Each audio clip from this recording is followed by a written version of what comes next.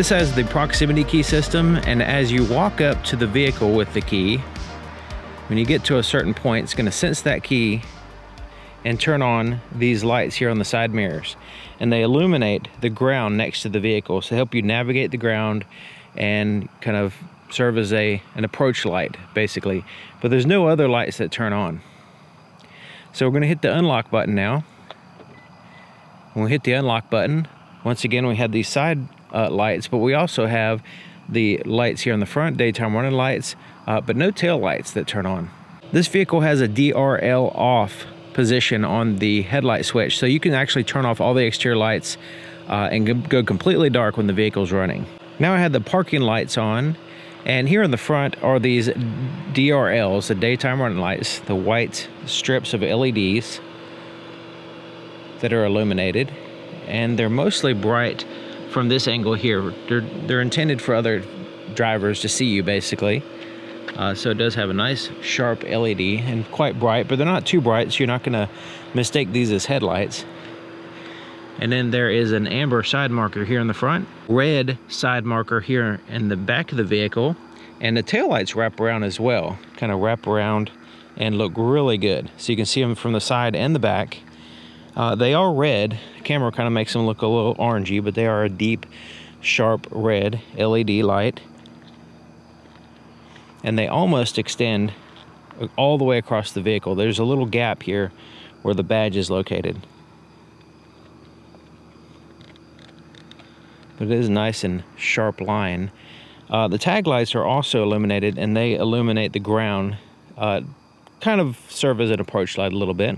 The turn signal basically takes that white light that we saw before, daytime running light, and replaces it with a very bright amber color light. So it's that exact same light, it's just brighter and changes the color to amber. There's also an amber turn signal indicator here on the side mirror. Not super bright, but it is visible from the front, the side, and the back. A little bit brighter from this angle. And then it has a red turn signal here in the back, just below that line.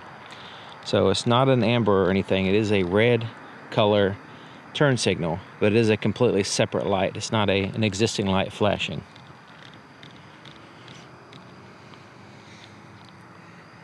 So let's go ahead and turn on the low beams. And we're going to look at it going down the road. And these are auto leveling headlights. So it's a multi-projector system.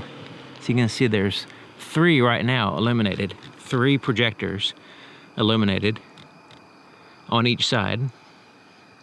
And they combine together and give you the light on the road. So it's actually 6 overlapping projector headlights that shine on the road. And we'll see what it looks like going down the road. It does do a pretty good job. The cutoff is about 3 feet off the ground. I'm starting to get a little bit of brightness there, but you can see it's a little bit brighter there, but as I dip down more, the full brightness is about 2.5 feet off the ground. I'll return the high beams on, and the high beams turn on an additional light. So you can see that inner portion on both sides is now illuminated. You can see it right here. And it is an additional larger projector lens right there in the center, or in the middle.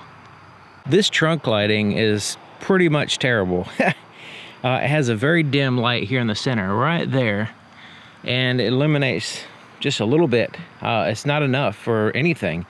You can see there's dark areas all around here, all the way back there is dark. Everywhere is dark except for this one little spot, and it's not even that bright. You can see my pointer is like much brighter than the actual light. You can see all this is dark since I have something there. So yeah, this is a huge weak spot in the lighting on the vehicle, is the trunk light. Just absolutely disappointing. Also, it's just very frustrating to use the vehicle at nighttime. Like doing this video, trying to get my equipment ready and everything, it is just a pain because it's just very poor lighting back here. The inside of the back door does have a puddle light, so it shines light here on the ground so you can see what you're stepping in before getting out of the vehicle. And then it has a dark pocket, no light there, no light here. There is a little bit of a light right in here around the handle, if you can see that. And then it has illuminated buttons here on the door. The lights here on the back seat are coming from right here in the center. So there's 2 lights there, and they kind of illuminate pretty good. Even with black interior, it does a decent job. They're bright, it's fairly bright lights, so that helps out a lot. And there is some floorboard illumination as well. And there's 2 USB charge ports that are also illuminated. The inside of the front door also has a puddle light. So this whole area is illuminated. This is great. But it has no pocket lights or anything like that here or here, just the button lights and then the backlit handle here. The presets are not illuminated here on the door. There is some floorboard illumination. I'll show you how to dim that if you want to dim it. It does have the ability to do that. And then the lights here on the front, not quite as good, are coming here from this kind of like center bar area. You can see it's a little bit dimmer here in the front than the back. And there's some drawbacks here we'll get to in a minute. Now I have the interior lights on, so you can see what it looks like in here. And when I shut the door, interior lights fade out, and we're left with the backlit buttons. Now it does have the floorboard illumination. Now you can adjust the brightness of this floorboard illumination here on the settings on the screen. So it has illumination, and then you have lights, which is a separate setting. So you can adjust this completely independently.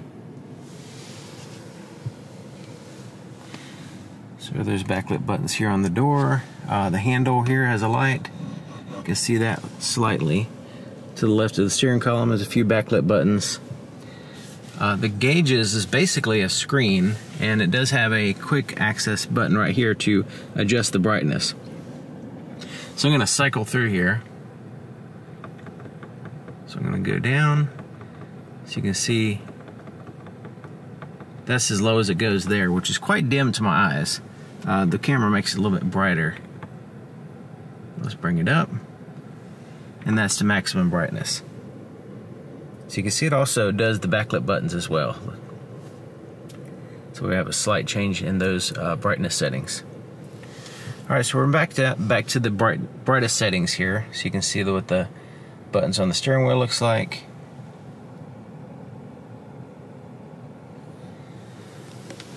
The center screen, in addition to the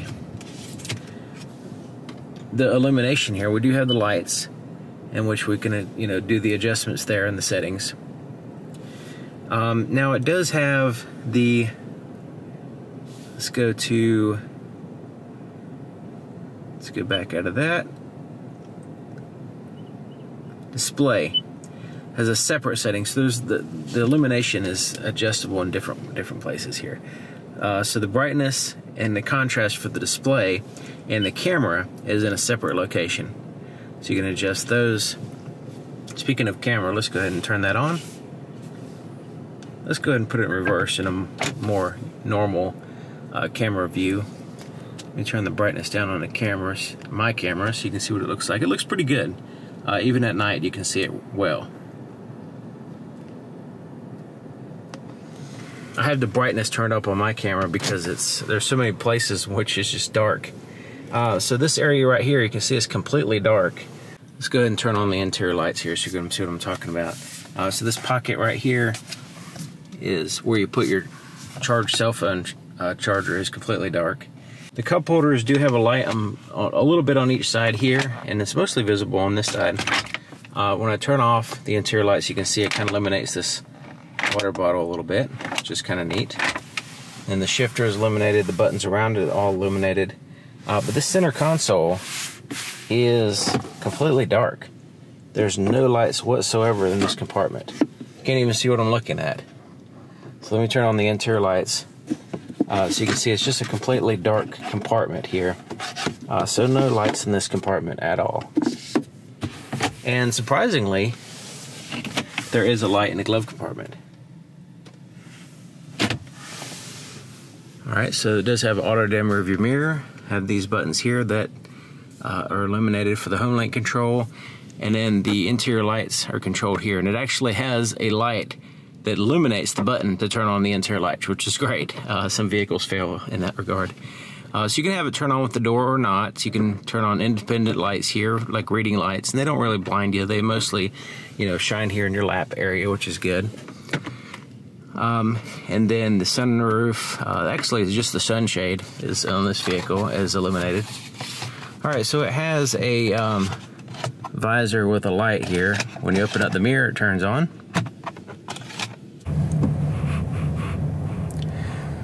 Here is the pattern on some bushes, so you can get an idea what it looks like. There's the high beams, there's the low beams, and you see there's a kind of a jagged cutoff. And part of the patchiness and the jaggedness is because it's trying to create a shadow on the oncoming lane. We'll see that when we're going down the road. When we start the vehicle, it turns on the headlights, and you can see it goes up and down, just kind of testing the range of motion basically for the auto dim or the auto leveling headlights. It does have an auto dim headlights for the high beams, but you know, those usually don't work all that great. We'll see how it works. I got it turned on.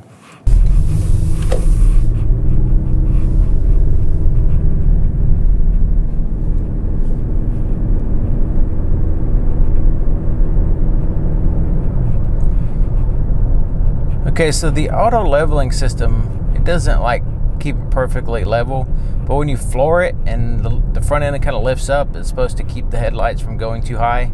Going up and down hills, it seemed like it doesn't really do much. But right now, you can see that little bit of a shadow on the oncoming lane.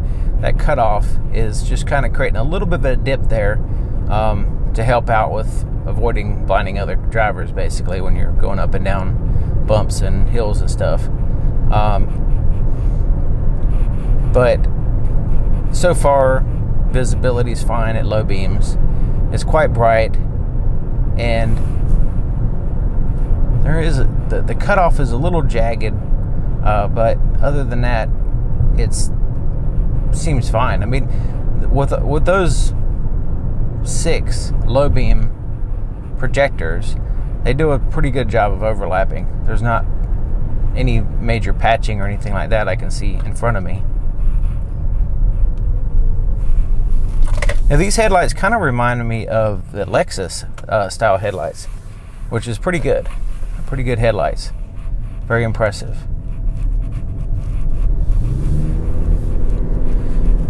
Now, the Acura also has a multiple projector system that's really good as well.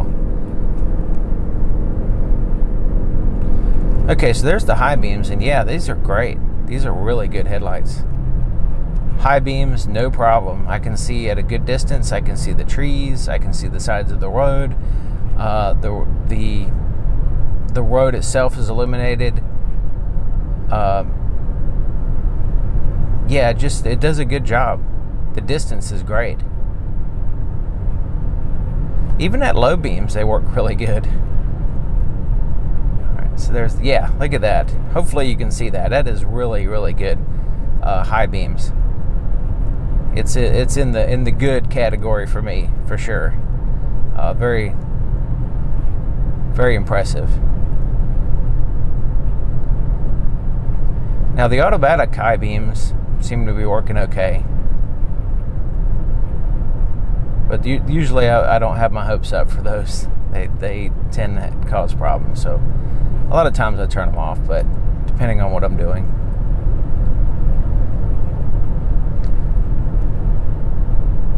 So the auto leveling system, let's go ahead and turn off the automatic high beams. There's nobody behind me right now. All right, so we can see that cutoff. Yeah, you can see when the front end lifts up, then that line kind of lowers, but it kind of waits for you to lift up quite a bit, then it lowers. So that's really all that auto leveling system does. It doesn't really keep you level all the time. It's only when you're really flooring it and you lift the front end up, it'll kind of push those headlights back down a little bit. But you know, that's good that it does it, but it's not like It's not like a system that's going to keep the headlights level all the time, because you can see them bouncing up and down.